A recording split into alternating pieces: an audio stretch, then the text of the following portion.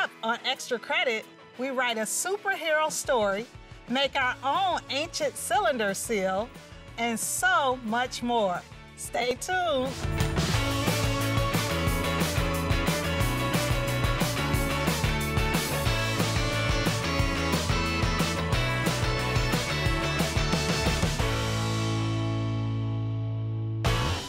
Hi, I'm Mrs. Pizzo. It's so good to see you again. Welcome to Extra Credit, where we meet interesting people, explore new ideas, and discover fun places together. Each episode will introduce you to people who use math, science, sports, and writing to make the world an interesting place. Let's say hi to our co-host. Hi friends, I'm Calli, and our theme today is Around the World. So we'll take a trip around the globe to discover some places and cultures that we may not be familiar with. Let's start by hearing a little from the Tan family.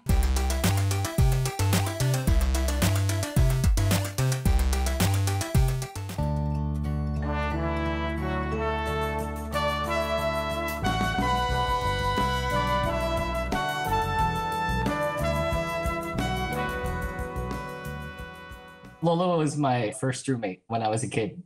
So we shared a room. She would keep the light on every night because she would be up praying and the light would still be on in the morning.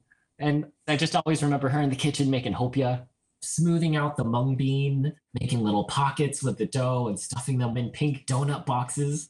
And she would let me eat the duds. How did I not have childhood diabetes? The kitchen was always greasy and the electric bill was going up.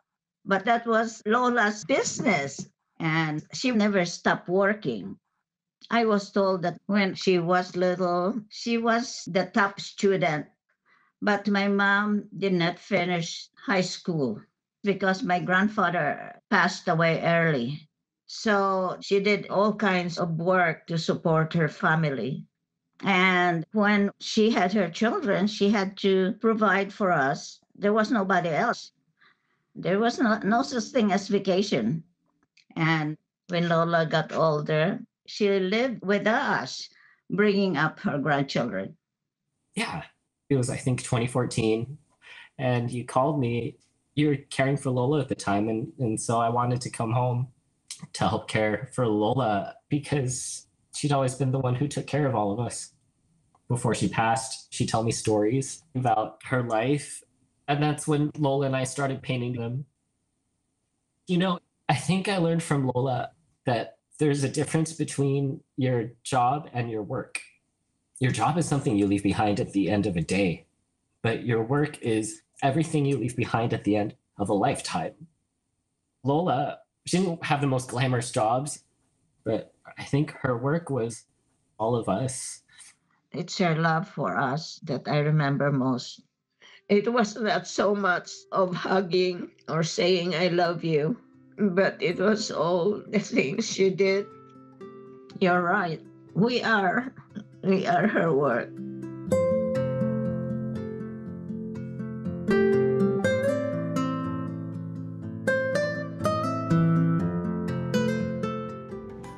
I heard we have another member from the Dr. Blotch family empire demanding some brilliant writing from us. Let's hear about our new creative challenge, which involves writing a story about a superhero from your community.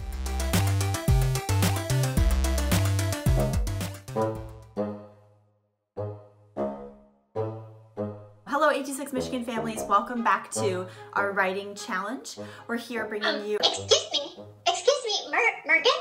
Who's writing challenge? Oh, geez, Dr. Blotch, you're back. And you're right, I guess it is your writing challenge. That's right, Morgan. It's Megan, Dr. Blotch. I don't know why they can never get my name right.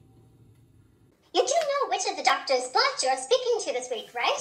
You know that there are dozens, even hundreds of us in the Blotch family, correct? All doctors, all Blotch, always right. And it would be silly to mix us up. And so rude not to know with whom you're speaking to. Not knowing someone's name, that's the absolute worst. This is Dr. O. Blotch, right? Yes, of course, like Octavia, or Olga, or Olympia. I thought you would have known that. Why would you answer a stranger? You should be wary of strangers, Morgan. Anyway, the previous Doctor's Watch have nominated me to call you this week, Megan. And you know what? I almost canceled this call because I'm feeling a bit under the weather. I'm just feeling a little bit sad because I can't visit my Uncle Blotch or my niece, little Cece Blotch. She's officially a child, yes, but a Blotch child. So much different than a normal child. She already has a doctorate and she's only 4 years old. Wow. Well, Dr. Blotch, it's completely normal to feel upset right now. A lot of us are. Right. Well, as I said, I'm not upset. No, I am cranky. I am here in my tiny research cabin in Michigan's Upper Peninsula, and humans in general are downright getting on my nerves. I came to the UK to get away from my family in Antarctica, and there are humans everywhere, and they're worse than my family. Well, feeling cranky is also valid right now, Dr. Blotch. But what about all the helpers that are out there right now? The people that are trying to make the world safer and brighter? I did appreciate going to my local fish-only grocery store for some whitefish and thimbleberry jam pasties for my moon cat. I do feel very grateful for the fishers and other humans who are keeping our grocery stores running, and the healthcare workers taking care of patients at the hospital. You know, that's actually a very good point, Merg. That's quite fair from you. Okay. What are you talking about, Dr. Blotch? There really are a lot of people helping out right now, and I'd like to read stories of the people who are being helping. Superhero stories. Oh, actually, you know, Dr. Blotch, that reminds me of our Young Authors book project from a couple of years ago. We wrote community superhero stories, and the book was set in Ypsilanti. So there were like lots of different fictional community superheroes and real life community superheroes that were featured in this book. Oh, yes, I remember telling you the idea for that last summer. I'm so glad you followed through. Anyway, enough distractions, Margin. I'd like to get to this week's writers to write stories about community superheroes. This can be a story of a real-life hero in their community, or a fictional superhero that they create. Whatever they choose, they should make sure to be very clear that their story takes place in their own city. I've read enough superhero stories that take place on top of the Empire State Building, or the Golden Gate Bridge, or the Eiffel Tower. But where are the magical and action-filled stories that take place in Ypsilanti, or Detroit, or Saline, or, well, anywhere in Michigan? I can't believe that I'm saying this, Dr. Blotch, but I completely agree with you. Wow. So this week, writers should focus on creating stories where the setting is where they live, in their community, in their city, right? Of course, Margarine. Were you napping while I was saying all of that? No. For example, if the story takes place in a restaurant, I want them to tell readers what restaurant it is, and use details so I can picture it in my mind. If the story takes place at a park, I want to know which specific park, and what it looks like and sounds like there. Okay, so, for example, if my story took place at 86 Michigan's writing lab, some specific details I could use would be like the beeping robot in the robot store, the smell of coffee from next door, or like the fuzzy golden chair in the back of the lab. Exactly, Murgatroyd. And of course, don't forget the heroes. I want something new and flashy. Not Batman or Wonder Woman or anything like that. Someone I've never heard of before. Got it, Dr. Blotch. A brand new superhero. Yes, Okay. Perfect. Now get to it. I'll return on Wednesday to check in to see how your writing is going. Okay? Bye!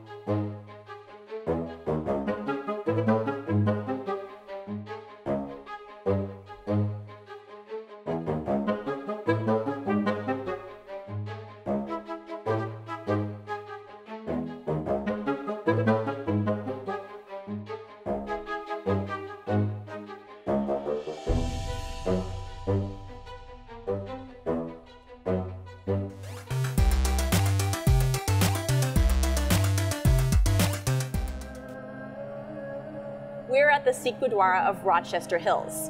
This community is one of Religious Diversity Journey's faith community partners.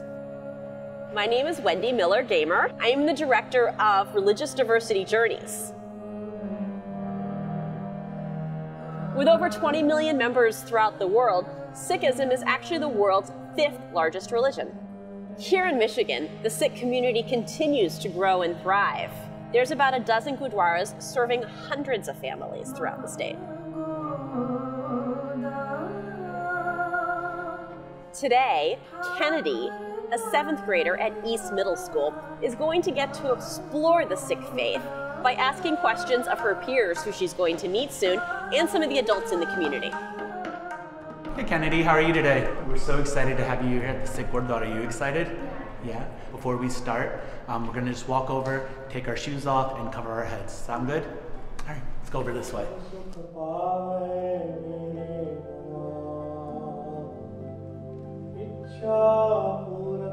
For a Sikh, the key goal of life is to make and understand this idea that the divine force is within everything and within ourselves, and to reconnect with that divine force.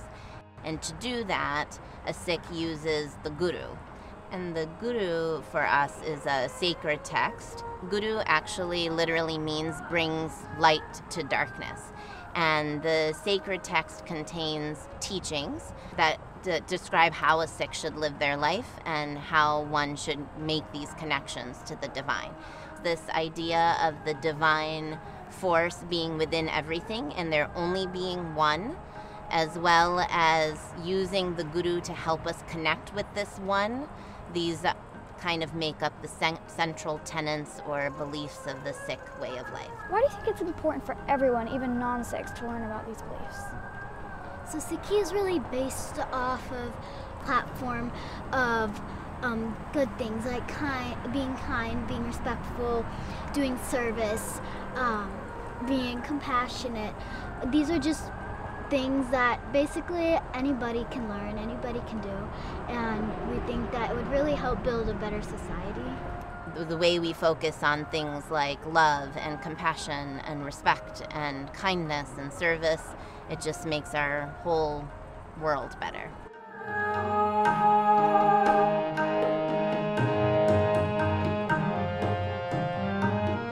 There are many reasons that Sikhs wear their turban. The main reasons are, number one, it shows respect to Waheguruji, and it shows respect to other people. The second reason is that it shows a sense of royalty, since we think the turban is a crown. And last but not least, the third reason is that our 10th Guru, Guru Gobind Singh Ji, he didn't want the Sikhs to hide in the shadows. He wanted us to be unique and stand out. For me, it's something that's very personal. I remember my history. I remember those giants, that shoulders that I stand on, those that came before me, that stood for certain values, and those values I'm reminded of every time I tie every single layer of my turban. Do you always wear a turban, or do you take it off at home? I wear it all the time. When I'm in the shower, when I'm sleeping, everyone has their own style and flair. Thank you. Those are all the questions I had. Awesome. Thank you.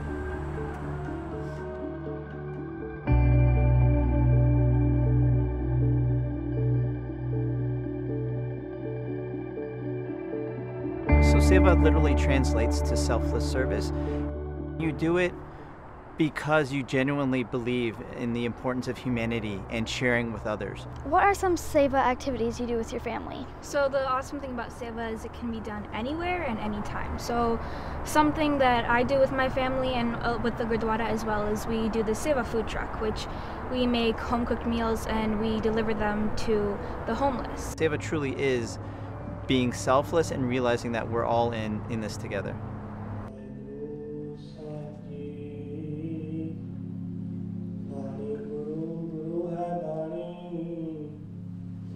Can you tell me a little bit about this space? So this is called our Gurdwara, which literally means the door to our Guru. Our Guru, the Guru Granth Sahib, is the central focus of any Gurdwara. We have it a little bit higher as a form of respect, and then we have the congregation sitting on both sides. What does it look like to pray? So basically when we're praying, we always have our heads covered and we're always sitting cross-legged like this. We're all sitting together on the ground as equals. We don't think that you can only pray being in one certain place. There's no restrictions really. How does worship make you feel? For me personally, it makes me feel kind of centered and it keeps my mind calm and at peace. Whenever I'm going through like a challenging time in my life, when I'm worshiping, when I'm praying, I feel I do get a lot of guidance from the Guru Granth Sahib as well. Thank you guys so much for answering my questions, and I think this is a really special thing you do, so thank you. Thank you so much. I had so much fun and learned a lot of things.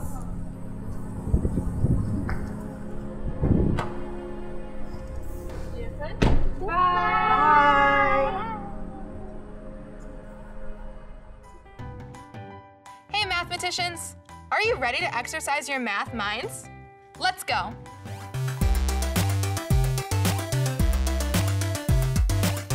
Welcome everyone.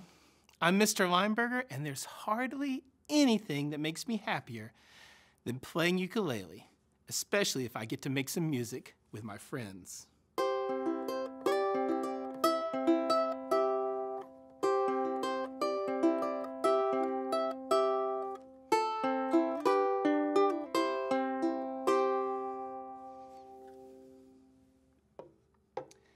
It's satisfying, especially when it all comes together. Sometimes we start a new song and we're not sure whether we should strum fast or slow or finger pick it or shred some solo runs. And the first few times through, the new song might sound pretty rough. But when it all comes together, it's the best feeling. And here's something that might sound crazy, but it's those songs that sound the roughest that feel the best when they come together. You might be surprised, but I was heavily into skateboarding when I was in my teens and 20s.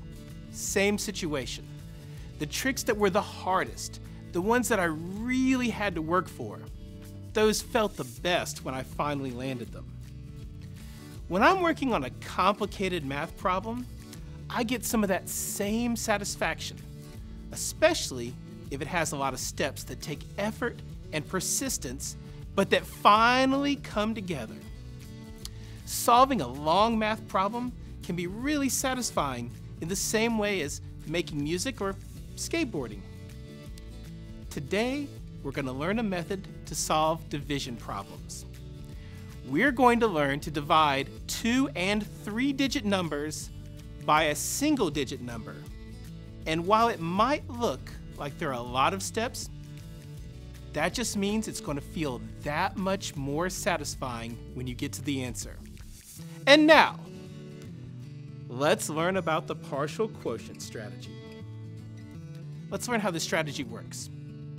You start by writing down your dividend and placing it under a table. No, not an actual table. That's what people usually call it. If our dividend is 150, then we start by writing down 150 and putting it under a table like so. For our sample problem here, let's do something easy and use a divisor of 5. We write the divisor to the left of the table. The next step is to do a little mental math.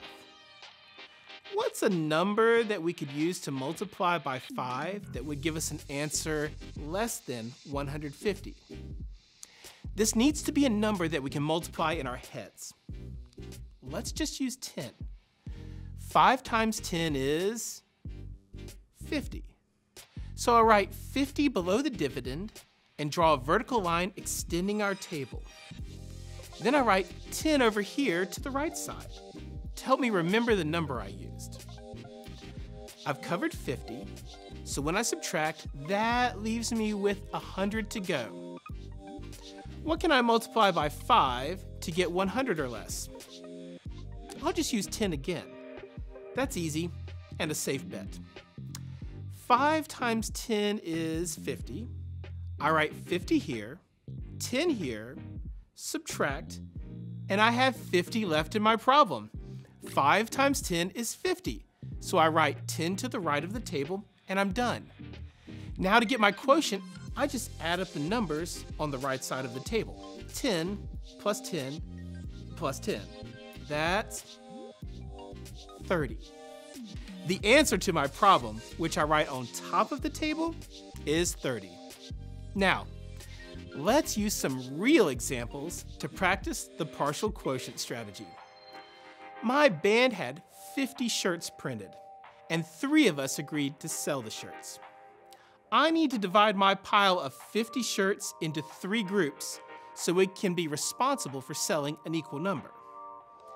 In my equation, 50 divided by 3, 50 is the dividend, and 3 is the divisor. I can also write it like this as a partial quotient problem.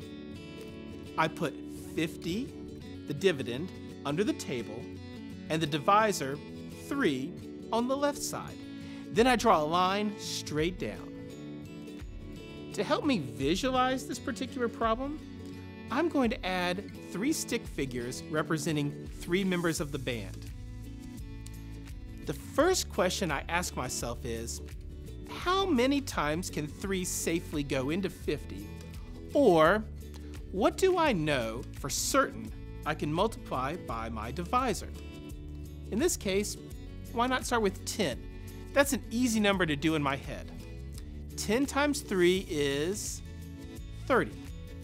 That's less than 50, so it's fine. I'll add 10 shirts to each person. I'm distributing 30 shirts total. If I subtract 30 from 50, I get 20, which is the number of shirts left to give out. 7 would be too many to multiply by 3, since that equals 21. So let's go with 6. 6 times 3 is 18. 18 subtracted from 20 is 2. I've now given 6 shirts to each person, and there are 2 left over. How many total shirts will each person have to sell? 10 plus 6. Each of the 3 band members will need to sell 16 shirts, and we've got 2 shirts left over. In math, we call that the remainder, because it's what's still remaining. Get it? The answer to this problem, the quotient, is 16. Let's look at another problem. We had 75 posters printed for an upcoming show. Again, 3 of us are planning to put up the posters. How many posters will each person get? This time, I'm not going to draw my 3 people. Instead, I'm going to write those numbers to the right side of my partial quotient diagram. My dividend is 75, and my divisor is 3. Let's start with a safe guess. I know 10 times 3 is 30. That means 20 times 3 is 60. Let's start there. I'll write 20 on the side and 60 beneath 75. When I subtract 60 from 75, I have 15 left. How many times will 3 go into 15? That's one of my regular multiplication facts. 3 times 5 is 15. I'll write 5 to the side. When I add 20 and 5, I get 25. So, each of us will need to put up 25 posters. Are you ready? Let's take this to the next level. 7 members of my band got together to play a show outside at an awesome outdoor market.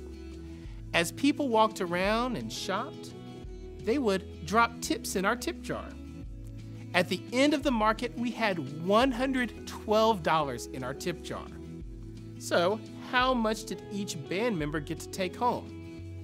We can figure that out. We'll use the partial quotient strategy to do it. I'm going to put 112 under my table and 7 on the left side. I'm not sure how many times 7 goes into 112, but I do know that 7 times 10 is 70. I'll write 10 on the side, then subtract 70 from 112.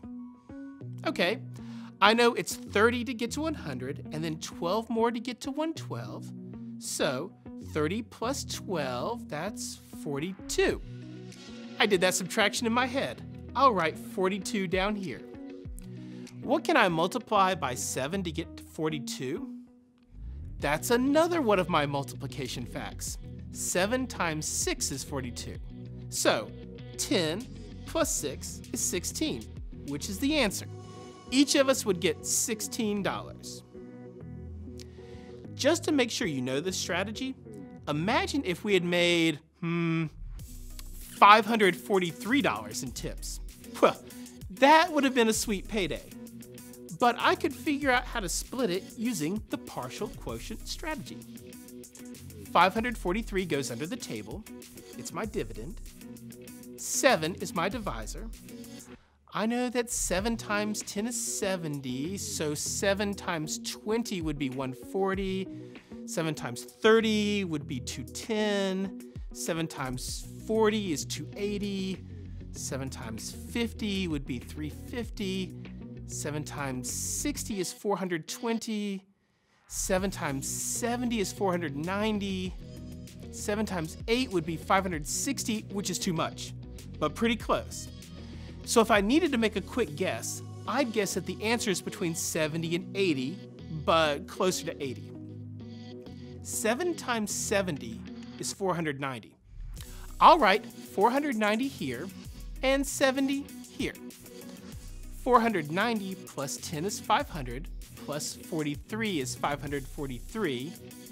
So I'll write 53, that's 10 plus 43, down here.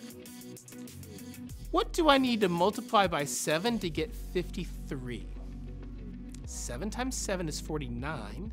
So 7 goes on the right side, 49 goes here, and when I subtract, I have 4 left over. Looks like we'd each make $77, and there would be $4 left over. Today, we learned a useful strategy for division, the partial quotient strategy. We used it to divide a 2-digit number by a single-digit number, and we also used it to tackle a 3-digit dividend as well.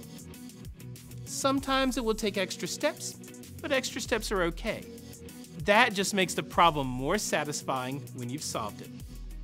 And as happy as I am talking about partial quotients, it's even more fun when you're rocking out on a ukulele.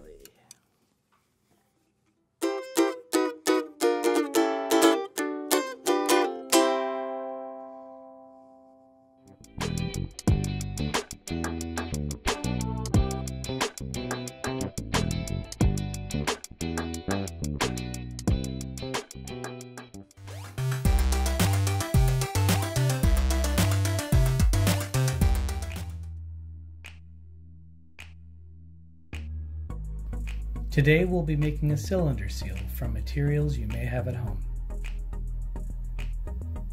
You will need a thick crayon, a rolling pin, a toothpick, Play-Doh, a piece of paper, and a flat, smooth surface.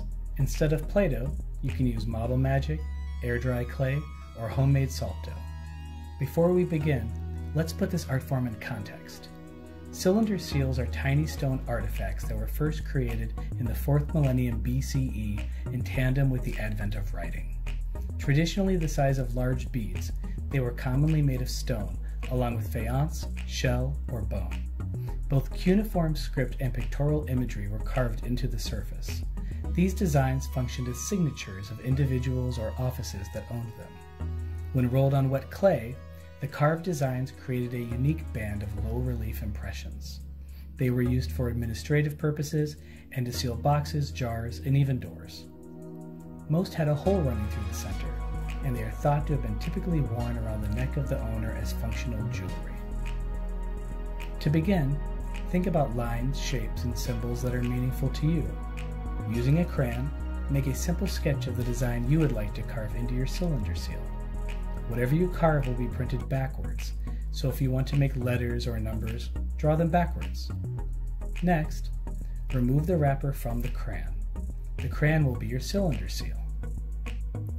If you like, break your crayon in half so you can practice carving on one half before working on the other. Using a toothpick, Carefully carve your design into the crayon. A toothpick is pointy, so be careful that you don't poke yourself. The deeper you carve, the higher the impressions will be. Carving above the sketch paper will make cleanup easier. Once your design is finished, flatten the Play-Doh on a smooth, hard surface. Start on one side and slowly roll your seal sideways across the surface, leaving an impression.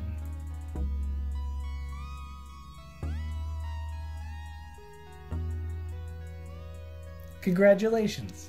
You have your very own cylinder seal.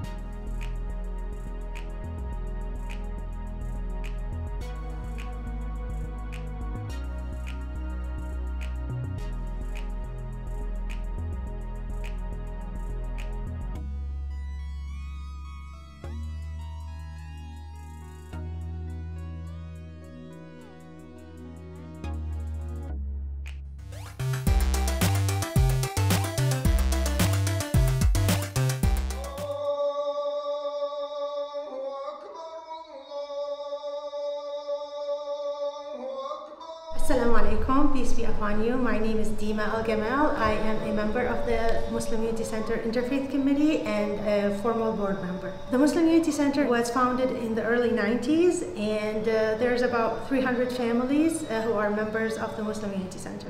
Muslim Unity Center is home away from home to a lot of community members. Maria is going to be our guest today. I invite her through multiple sessions to explore our values and our tradition, the Muslim faith traditions.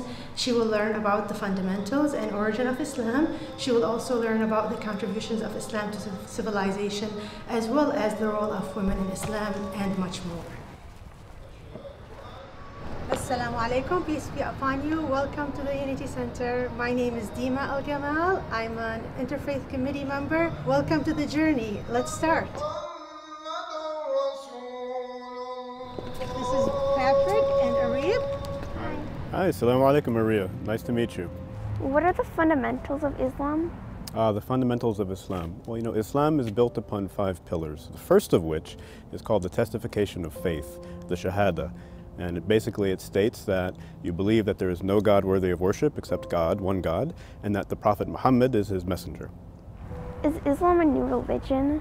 Muslims believe that from the time of Adam and Eve all the way up to the present, and continuing through a line of prophets and revealed scriptures, that Islam came as a completion of that chain of revelation. Who are Muslims? Muslims represent every race and nationality across the world. Did you know that not all Muslims are Arabs? Only 15% of the world's Muslims are Arabs. Here at the Unity Center, you'll find people with origins in the Arab world, from East Asia, from Africa, all over the world. Hi, what are you doing? We're just setting up decorations for Eid. What's Eid? Eid is the Arabic translation for a holiday, and Muslims celebrate 2 holidays, Eid al-Fitr and Eid al-Adha. How do Muslims celebrate Eid? They celebrate Eid by gathering at the local mosque for special congregational prayers and services. They give charity to those that are in need, and they also gather with family and friends and celebrate with good food, fun, new clothes, and plenty of gifts. What do you say to a Muslim during Eid? We say Eid Mubarak, which means a blessed holiday during both Eids. How many times do Muslims pray each day? Muslims pray 5 times each day. When you see a Muslim pray, you will most likely see them going through different motions. You'll see them standing up, you'll see them bowing down, you'll see them then prostrating. This is the greatest way of showing one's submission to God. Do Muslims only pray in the mosque? So for a Muslim, he or she are able to pray anywhere, any place. The moment the time comes in for prayer, they are asked to pray. This is why some students prefer to pray in a quiet place in school. Do men and women pray in the same place in the mosque? The answer is that women are given the option. In the time of the Prophet, peace be upon him, women and men prayed in the same prayer hall. So it is permissible Islamically for men and women to pray in the same prayer hall. Can you tell me about what Islam has contributed to civilization? That's a brilliant question. As you can see from these 1001 invention posters, that the Muslims contributed to schools, hospitals, the universe, and the Muslim civilization. And this ran from the 8th century all the way to the 16th century. And this was titled the Golden Age for the Muslims.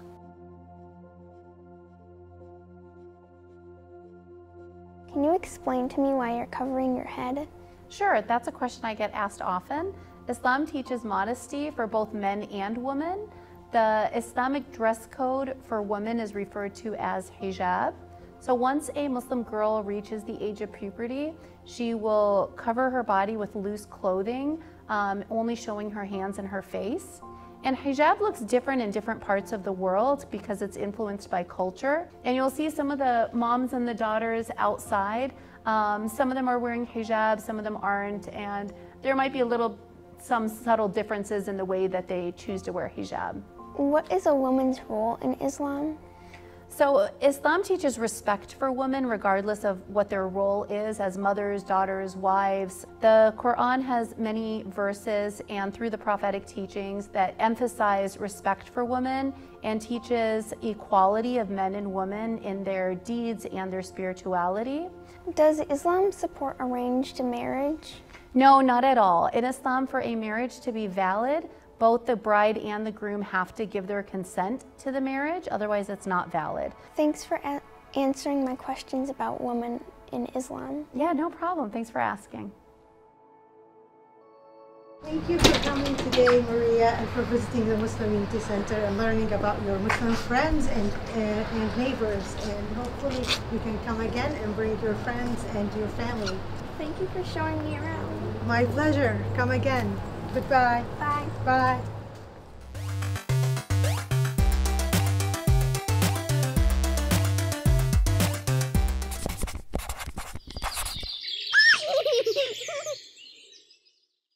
Welcome, fitness friends, to InPACT at Home, where we practice interrupting prolonged sitting with activity. I'm Samantha Weinsweiss, and I'm here to help you get moving for the next 8 minutes. You'll be surprised at what these moments of movement can do for you and the rest of your family so you can stay active and healthy at home. So go ahead, get up, and let's start moving. For this movement activity, we're going to be riding the wave of fitness fun. So we're going to do 2 movements. First one is going to be jumping jacks. So remember, we want a big star out, nice and tall and straight when we come back. And our second movement that we're going to do are air squats. So let's talk about our air squat form real quick. We want to stand nice and tall with our shoulders back, our hands to our sides. Take your hands, move them just slightly forward, take a look down, and get the laces part of your shoes, or where they would be on your feet, underneath your fingertips. That'll be shoulders hip width and shoulder width apart. We want to look forward with a nice straight back and shoulders. Keep your head up. We want to keep our heels down. We want to get our bum to the level of our knees. Our knees should always either follow our toes forward, or we can turn our feet out and our knees can go slightly out. We never, ever, ever want our knees to collapse in. So let's go ahead and try a couple air squats. And go, folks, down and up. Try another one. Good. If you can't make it down that low, it's okay. Just do the best that you can do. I think we're ready though. So we're going to start our wave with 5 of each, then we're going to do 4 of each. 3, 2, 1, and then we're going to make our way back up to 5 of each.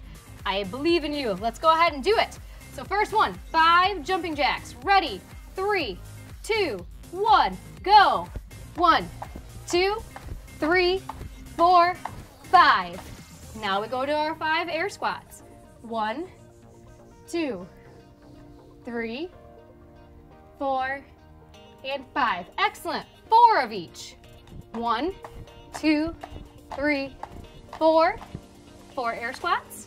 1, 2, 3, 4. 3 jumping jacks. 1, 2, 3. 3 air squats. 1, 2, 3. Nice job. Now we're going to do 2 jumping jacks. 1, 2. 2 air squats. 1, 2. 1 jumping jack. 1 air squat. All right, now we're working our way back up the wave. So now we're gonna go 2 jumping jacks. 2 air squats. Okay, 3 jumping jacks. 3 air squats. Nice job, friends. Keep going. We're gonna move to 4 jumping jacks. 3 and 4. And now we're gonna move to 4 air squats. 2, 3, 4. All right, our last round, 5 jumping jacks. Ready? And go.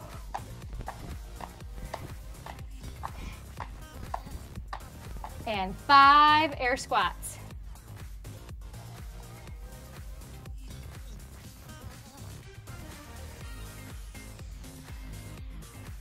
You did a great job riding our fitness wave. Let's go ahead and do a little bit more to get out some bonus wiggles. So hop on down and have a seat. We're gonna do another little version, and we're just gonna do a 3-2-1 wave, a little mini one, and we're gonna do them with planks, we're gonna do them with flutters and sit-ups. Ready? 3 flutters each leg, so 6 all together, and go. 1, 2, 3, 4, 5, 6. 3 sit-ups. Now 2 flutters on each leg. 1, 2, 1, 2. 2 sit-ups. 1 flutter on each leg. 1, 1, and then 1 sit-up. Good. Now we're gonna build our way back up. 2 flutters on each leg. 1, 2, 1, 2. 2 sit-ups. And now 3 of each. Gonna go ahead and do 6 flutters all together. 1, 2, 3, 4, 5, 6. Excellent job. Now 3 sit-ups, friends. 1, 2, and 3. So those are fun little ways that we have a fitness wave. If you want a little bit more, let's go ahead and do some plank and push-ups. So let's do a 3, ride the 3 again. Ready? Here we go with push-ups. 1, 2, 3. Hold it right here for planks. 1, 2, 3. Nice job. 2 push-ups. 1, 2. Hold it for planks. 1 and 2. If you need to do these on your knees, that's fine. You can do them on your knees. Let's go ahead and do our 1 push-up and hold it for 1 plank and down. Next, we're gonna go into 2 push-ups. 1, 2, hold it up here for a 2-second plank. 1, 2, and down. And now we're gonna finish that mini wave of 3 push-ups. 1, 2, and 3. Hold it nice and tight for a 3-second plank. 1, 2, 3. All right, fitness friends. We had some fun fitness there. Let's see if we can do a plank challenge. Ready? See how long you can hold that plank. You can do it on your elbows or all the way up. Ready, and go. If planks are a little boring for you, do plank jacks.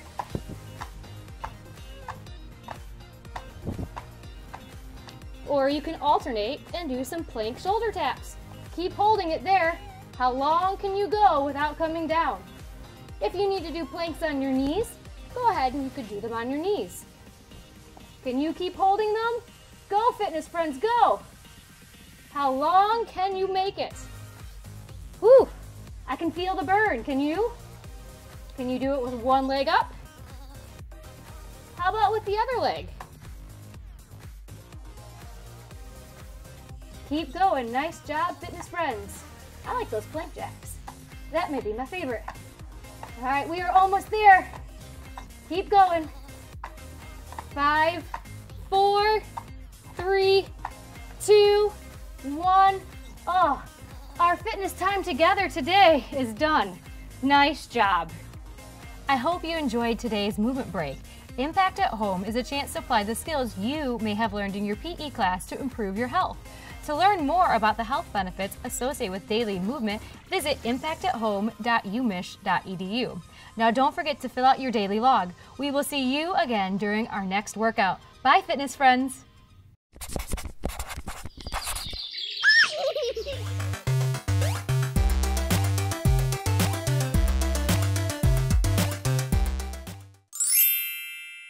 I'm a freelance announcer in Tokyo, Japan.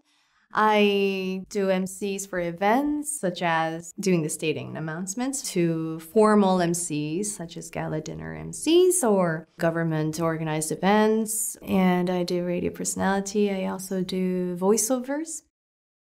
If you like being up on stage, or if you like presenting, if you like helping people, I think you're perfect for the communication field. Make sure that you use your voice for the positive results. For example, change the world, or make people happy, make a difference. And I think if you have that talent, then use your voice. I believe that even the bad things are meant to be, but it's very difficult to overcome that and develop resiliency unless you believe in yourself. You just have to always believe in what you do.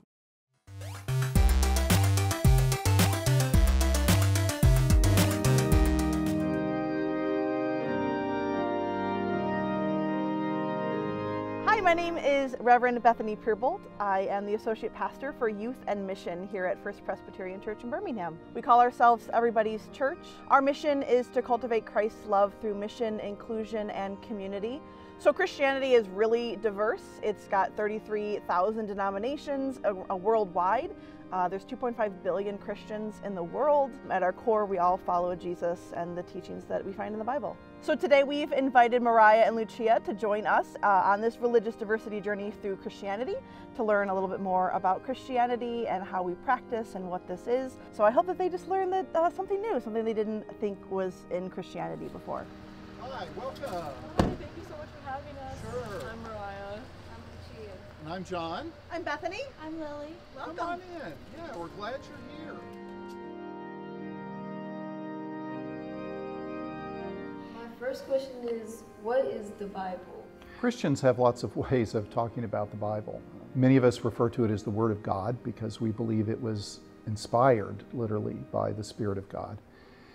We as Presbyterians talk about it as the rule of faith and life, meaning it teaches us everything we need to know about faith in Jesus Christ and about how to live our lives. Yeah, I love to look at the Bible and see all the ways that God has taught us and shown His love towards us in so many different ways. How do you use the Bible? Personally, as a pastor, I use it as the basis for my preaching and my teaching. But the other way that I use it is devotionally, meaning I read it and then allow the Spirit to speak to me through what's on the pages. Are there beliefs most or all Christians have? Yes, there are two beliefs that most Christians have. The first is what we call the divinity of Christ, meaning we believe Jesus is fully human and fully divine. And the other is this thing called the Trinity, which is probably one of the most confusing of all Christian beliefs. But I think Bethany is going to talk a bit more about that inside in a few minutes. Trinity is a very complicated idea, and some adults don't even understand it. I've heard it explained a lot of different ways, but this is my favorite way. So, Lily, what is this? It's an egg. Good.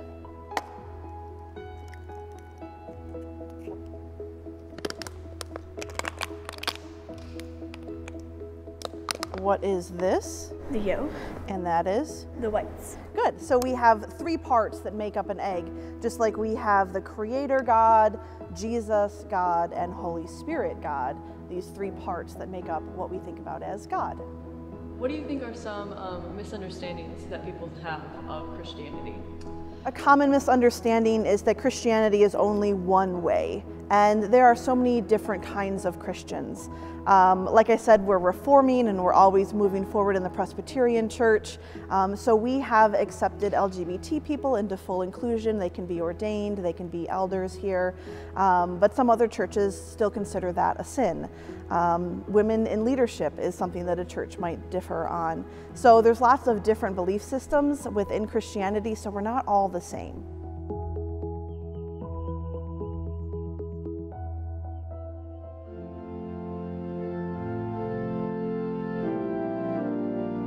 So, Reverend Bethany, why is Jesus so important?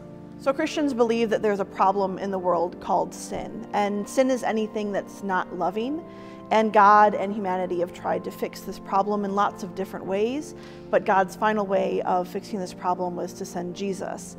And Jesus lived a perfectly loving life and taught us how to do that, and then died on the cross so that we could be saved from our sins as well. So Jesus is really important to us. Gustavo, why is Jesus important to you?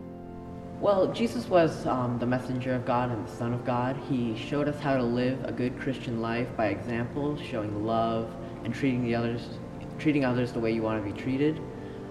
He died on the cross for us, and I respect him a lot for that. That makes sense. What is the white thing that you wear on your neck? Yeah, so this is a clerical collar or a tab collar. It started, way back in the Victorian era where they'd have those big frilly collars, and pastors wanted to be more simple, and so they made this more official. It was actually a Presbyterian pastor who created this as the sort of clerical collar, and when I go out shopping I can take it out so I don't have to be a pastor anymore, and then I can put it back in when it's time for me to visit someone and be a pastor again. Pastors also will wear a special robe during worship, or stoles. And the stoles are different colors. They usually go along with whatever the color of the season is. So right now we're in ordinary time, so it's green. We have Advent is purple. We have Pentecost, which is red. Weddings, I might wear one that's a little bit more frilly and white. So there's lots of different reasons. And they convey different things. I have one that's a rainbow stole, and that's to show that this church is open and affirming of LGBT people.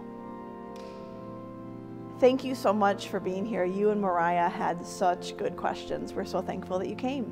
Thank you for having me. I learned a lot.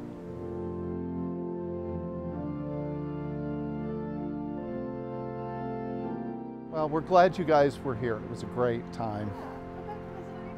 Yeah. Okay, bye.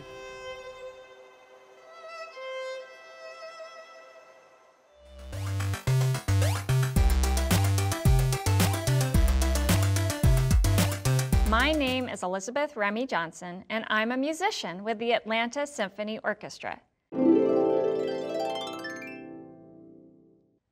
If you wanted to make a concert grand harp, it might take you a year, but we can do a pretty good job with a box and some rubber bands. This is one that's already completed. And I have a regular box here and another file folder box here. You can use either one. If you find a shoebox, the smaller the better. You can decorate it any way you want, and then get a bunch of rubber bands. If you can find ones of different sizes, that'll be the most fun to make different sounds. So you do want to make sure you have a grown-up helping you. You don't want to get your face too close just in case these do break. And you just stretch it over the box. Make sure you like the way it sounds. That's pretty good. I'm going to use a blue one next.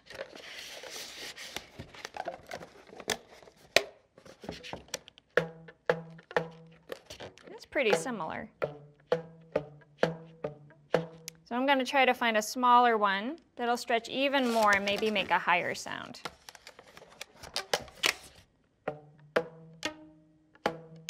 That's pretty good. So this is pretty done. That's a good harp right there. And now, if you have a file folder at home, you can make a different kind of harp. Maybe you might need bigger rubber bands for this one. The more you stretch them, as long as they don't break, the more tension there will be. And the the pitch of the rubber band will change.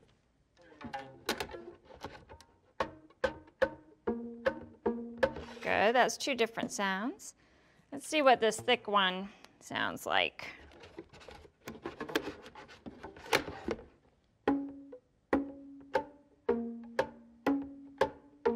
Pretty good.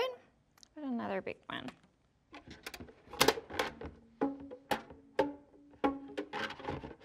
Sometimes you need to adjust a little bit.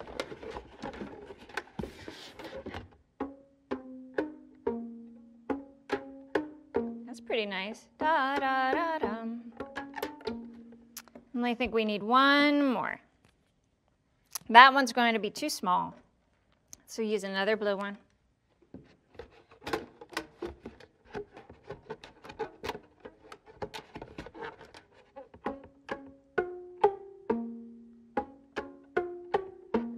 So you can either pluck it or do your glissando. It's time to go, friends. I had so much fun learning about different cultures around the world. If you could visit one place from the show, where would you go? See you next time. On the next episode of Extra Credit, we visit Australia and learn how to draw a koala. Plus, our friend Kennedy takes us on a field trip to the Hindu temple of Canton to learn about Hinduism. Get your extra credit on the Michigan Learning Channel. This program is made possible in part by Michigan Department of Education, the State of Michigan, and by viewers like you.